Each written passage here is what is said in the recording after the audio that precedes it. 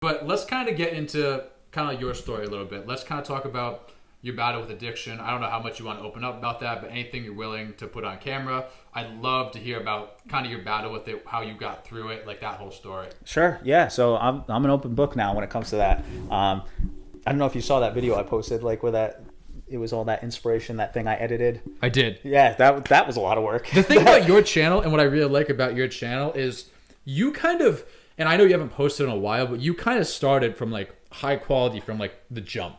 Like if you go back on my channel, like, and you watch like the first video, like the very first video I posted, it's like the quality is awful. Like it's like potato camera, like there's no autofocus. Like as like we can see ourselves right now in that little like flip screen, there was no flip screen. So I think I filmed that like 3 times. The first time, like it was like looking at the ground. I think that's how it's supposed to be. Yeah, but yours were just like really high quality. Like you had good, like obviously it could always be better, but for a first video, like I thought it was fantastic. Thanks. You had great angles. The color, like the color grading looked really good. Like I was actually really impressed. I'm like, this makes my first video look awful. Like your consistency, the consistency is where it's at. I'm a super perfectionist, and I think perfectionism, is that a thing? Perfectionism? That's the word, right? Perfectionist. I think being whatever. a perfectionist is almost like a killer for people who want to, like, for long-term goals, because like something like music production or something like, you know, posting YouTube videos, Right. it takes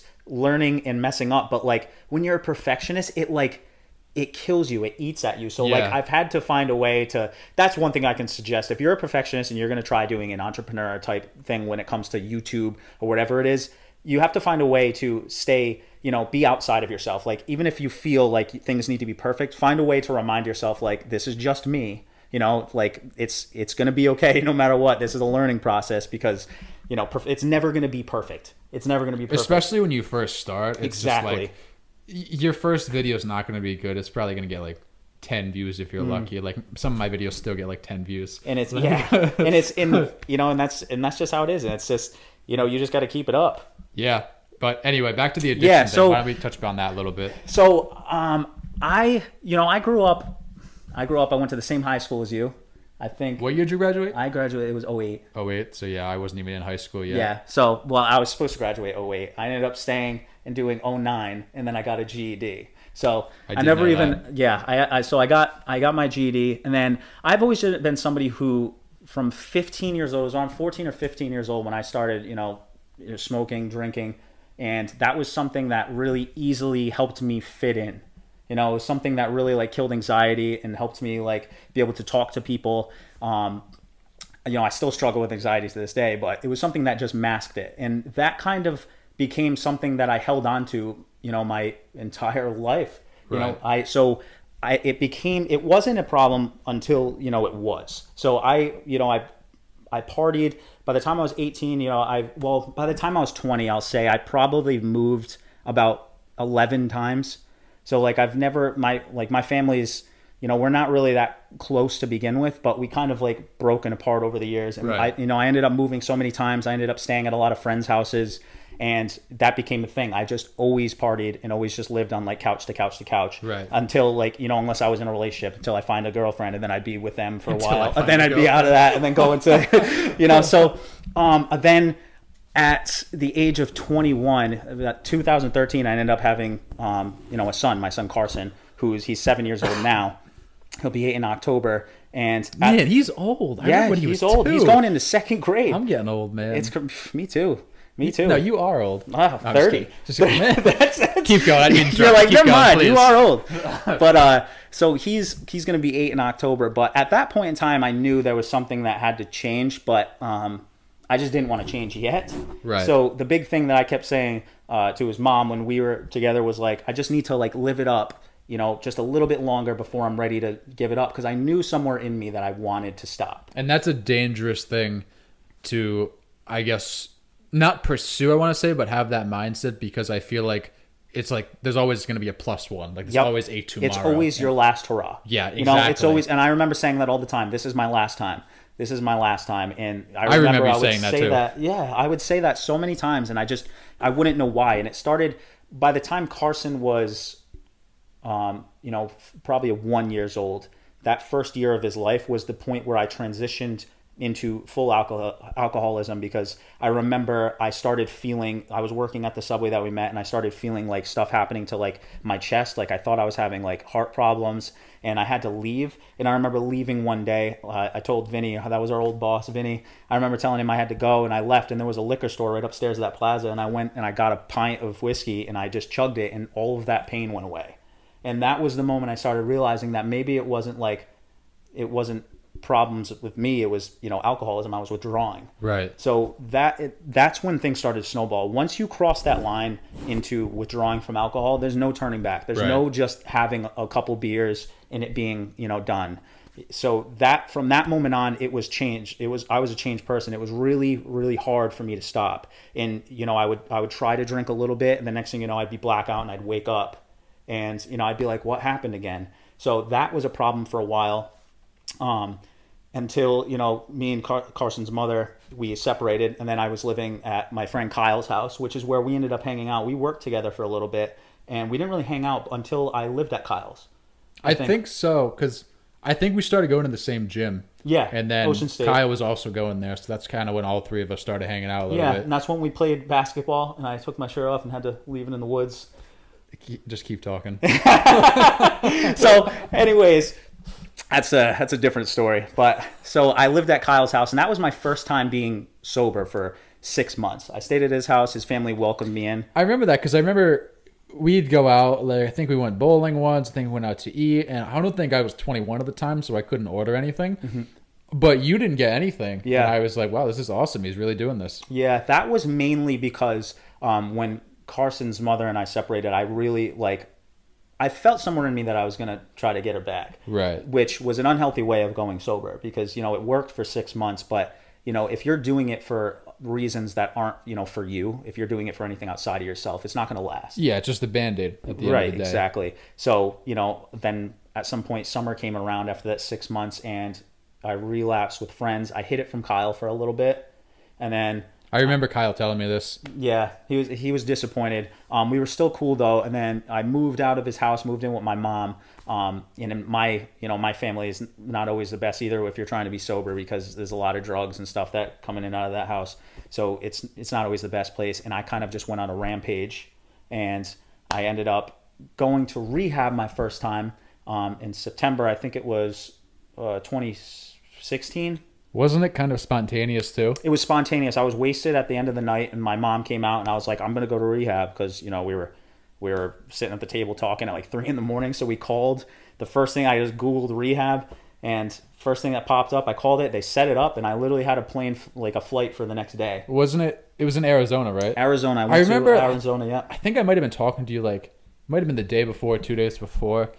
And you were like, yeah, we should like hang out sometime, catch up. I'm like, yeah, definitely. I think I texted you that day to set something up, and you were like, yeah, I'm getting on a plane to go to Arizona. I'm going to rehab. I'm like, what? Yeah. I'm like, what are you talking about? Like, you literally just said, like, let's hang out soon, and now you're leaving? Like, yeah. See, what happens, which I found out the hard way through trial and error, is every time you quit and you're an alcoholic or, you know, an addict, when you relapse, it's way worse. It just happens. Things happen way harder, way faster. Right. And so I spiraled out of control really quickly. So like I probably relapsed, and I was off to rehab probably within a month or two.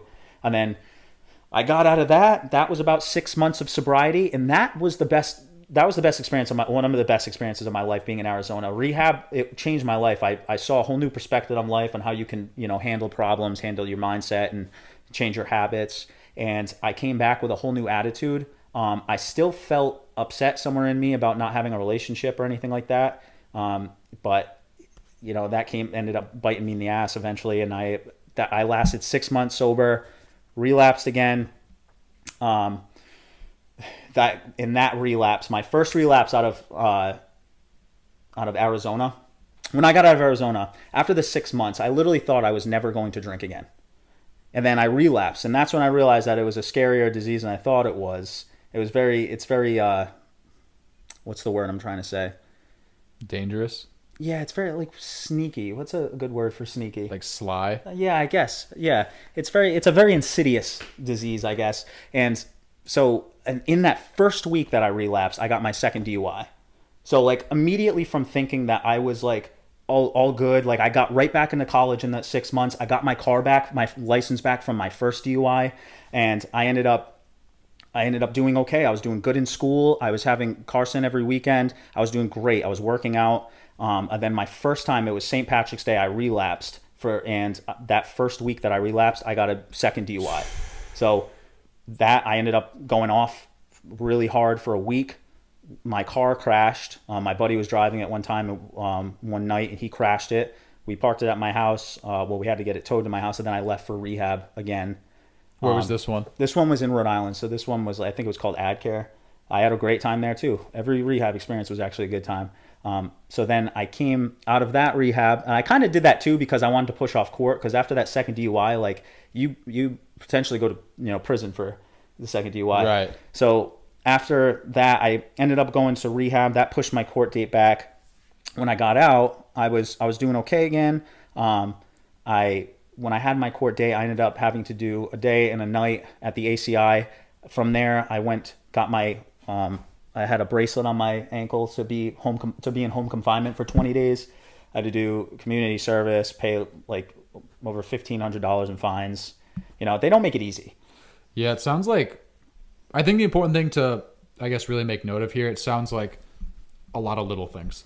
Like, yeah. I mean, obviously no one wants to spend a night at the ACI, but you could have spent a year at the ACI. Right. Like, I got to be at home for 20 days. You could have been at home for... Yeah, so 3 months, like everyone was last year. Like, so everything that happened, like even though I had 2 DUIs, there are situations that could have been way worse than that. Like when I was cleaning up my act, like I was really like, I haven't lost that much. Yeah. It's like I didn't hurt anybody. All I had to do, go through all the punishments, get my license back. Like I didn't lose that much. It's not like I had a bunch of debt or anything like that. Right. So my life I didn't have much, but I also didn't lose a lot. Right. So I was at a good starting point. So when I came back from that DUI, I did all that time, the home confinement, all that. I stayed sober for about 2 months. So my sobriety started getting shorter and shorter after the first relapse. So it was like 6 months, 2 months, relapsed. That got really bad because that relapse, I started doing harder drugs, like cocaine, stuff like that. And then from there, I went into a rehab again from Florida. I actually met the girlfriend I have now during that period of time where I relapsed. She didn't know that I had a problem until she realized that I was cold sweating from like not drinking. Oh, shoot. She just thought I was really sick all the time. Oh, man. She was always just like, "Why are you always sick?" And I'm like, I don't know. I get sick. Oh, man. I get sick. But then I ended up telling her. I ended up going back to rehab the third time. I actually didn't relapse and then go to rehab. I relapsed after the home confinement and stuff. Met Casey during that. She realized I was a pretty bad drinker, convinced me to go sober. I tried going sober myself again, did 2 months, didn't work. I relapsed. That got really bad. And during this time too, these last few times where I quit and then quit, relapse, I moved another like 2 times. So I've moved a lot. Right. And then when I went to rehab the third time, that was in Florida. That was another cool experience. I came back. That lasted 2 months. July 4th came, relapsed, went to rehab again at the original spot that I had the first time, which was Arizona. And in that rehab, I thought to myself, I was thinking while I was there, something just clicked, and I knew that I didn't want to do this anymore. Because it sounds like, as I explain it, it's just relapse, rehab. Right. But during that period of time, there's so much that happens, so much stuff between me and Carson's mom, so many things that are happening like behind the scenes that you don't know about. And there's so much that just goes wrong and so many people that you hurt throughout this process, including yourself, obviously. Right. So, during that period of time, something clicked and I just knew like I didn't want to live this life. I watched myself go through all those those quitting experiences. Like I quit, relapse. And during that period of time, 2 years went by. My son grew 2 years older. And I remember just like being in rehab and just feeling terrible about like how fast time was going by. You know? And I just wanted to live that life with my son and just really, just enjoy that. Yeah. And I wanted to be a better person. I knew I was a better person. And I just wanted to be able to prove that to myself. Because especially at the end there, that last time that I relapsed was so hard with like drugs and stuff. I was losing days. Like there was days that I'd start on like a Saturday and somehow it'd be Wednesday and I was just missing days in between. Wow. And it was just so bad. And a lot of my close friends actually don't even know how bad it actually got. Like even people that like I've been friends with my entire life, they don't know the worst of it. Like the only people who knew were Casey. She saw it. My family and all of YouTube. Yeah, all of YouTube now. All you guys are now part of it. So, I moved out. I got out of that last rehab, and my auntie Vicky, who me and her have never been close. I always thought that, honestly, I always thought she was just extremely strict person, but I realized she's a sweetheart. She invited me in to live with her, and she was always trying to help me, trying to get my life on track, and I always disappointed her. But this time I said to myself, I'm just going to follow her lead and listen to what she says. She let me move into this garage in her backyard, this big garage that was like a workshop. It was my own space. It was the first time in my life that I was able to have my own room. I've never had a room that was just mine. Right. And I remember getting in there, looking around. I was like, this is where I'm going to change my life. And that's actually where you see a lot of YouTube videos on my YouTube channel take place, is in that garage, like in that backyard right there. Oh. So that's where I ended up staying. I still sober and now I'm going on 3 years. And in that time I got a new job. I work in an office now, and I've been doing well in school.